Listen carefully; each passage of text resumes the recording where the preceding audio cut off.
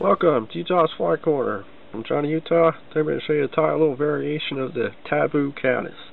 Great pattern.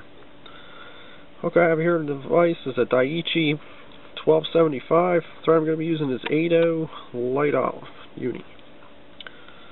Start my thread up near the eye. Just going to lay down a layer of thread on the way back. Nice and tight. Till you get to about the barb. It's going to be around the bend. Now the feathers you use for this is a chickaboo, and then you're going to need the Brahma hen saddle. This one's light yellow, which is pretty. It's like a more of a tannish light olive with a tinge of yellow to it. But anyway, just take yourself a chickaboo feather off the hide. You're just going to take this fluffy part, this part here, and strip it back. Then just fold everybody forward. Pinch it. It's going to be like your little nub of a tail. This part's going to be your hackle. Catch that in on the top. It's always going to be a little long unless you got really small fingers to grab just a little bit. But just pull it in. Just want a little tiny tip sticking out there. And lock it in with a turn. Lock that turn down with two. Next you're going to tie. This is where it varies from the original. The original uses clear elastic, and I'm using a midge diamond braid in yellow. I'm just going to catch this in. A little fiddly. Catch that in. And just bring your thread up. Catching the diamond braid in. Just wind your thread up to about 2 or 3 hook eyes back from the eye.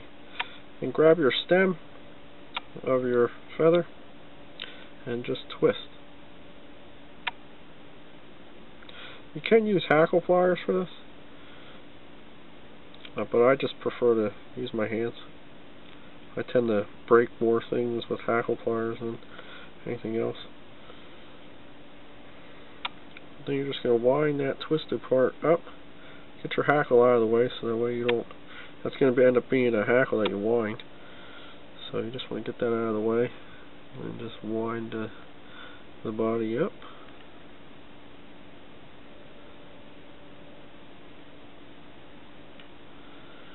Don't worry about anything that's getting crazy on you. It's all part of the fly.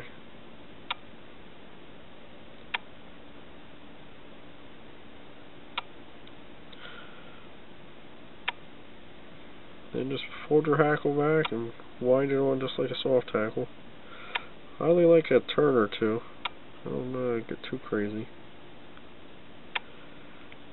I end up putting too much on, but I like to trim it away. It's easier doing that than having less than what you'd like to have on there, and then having to not having it there to make up for. You can just bend and break your stem off.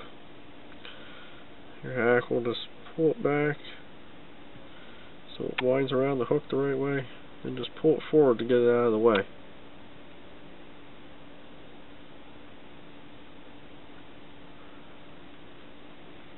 And you just want to twist your diamond braid.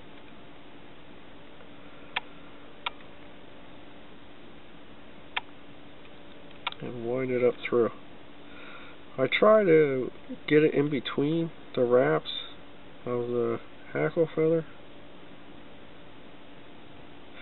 But then as you come up to the front here where your hackle is, bring your extra hand, your spare hand in, and just stroke everybody down, and then bring your diamond braid across it. Keep everybody down, bring diamond braid up, and bring your thread across at the same time, and tie your diamond braid down nice and tight. I like to sweep the diamond braid back, tie it down, really locks it in. I know it just looks like a big old mess right now, but and it'll still look like a mess when you finish the fly, but that's the way it's supposed to look. Just take that hackle, just pinch it off, nice and short. Then just give it a little bit of a haircut.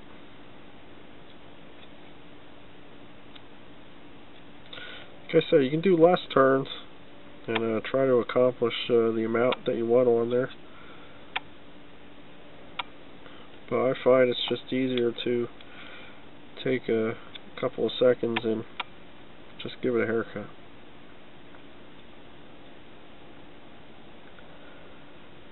Now we're going to do the wing. Now the wing is just a feather off the pelt here.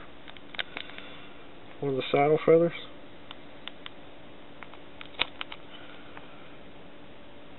Now this part here, just snip it off because you're going to use this stuff for dubbing.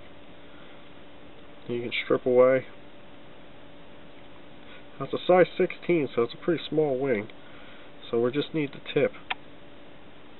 Anything more than the tip, we're just going to have to cut it out of the way. But just need the tip. Just catching it on top.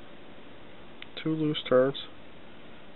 Slide it into place to bunch it up. If it rolls on you, just take your thumbnail and roll it on back.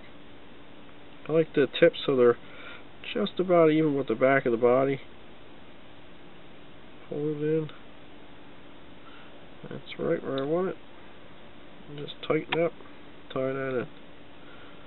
Snip your excess out of there. Now we're going to dub the head. Like I said, this marabou here is your dubbing.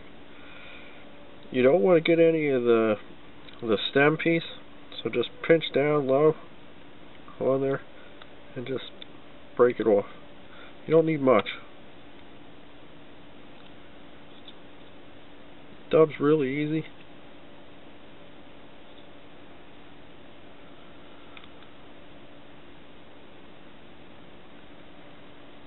Just tighten it up as you dub.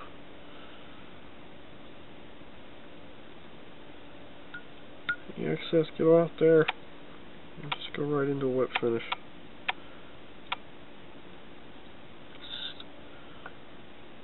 Tighten up, snip your thread.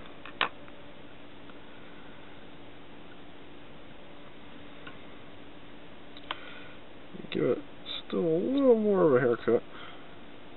Get that little piece out of there. See how she's sitting.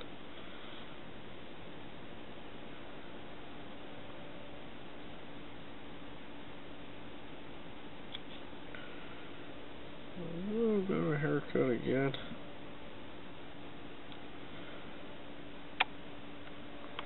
Well, that's the fly.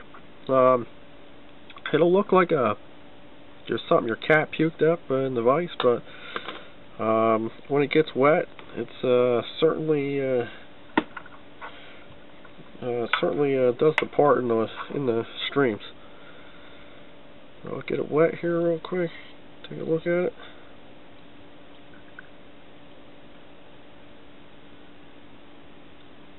See that diamond braid really pops through. That's the Tabou Caddis. Slight variation. Got some flash in there. Put a little shot a little bit above it. Cast it down. Let it swing on up in the target area. You'll get some violent strikes. But I'm Johnny Utah. Check me out on my site www.utahsflycorner.com. Thanks for watching.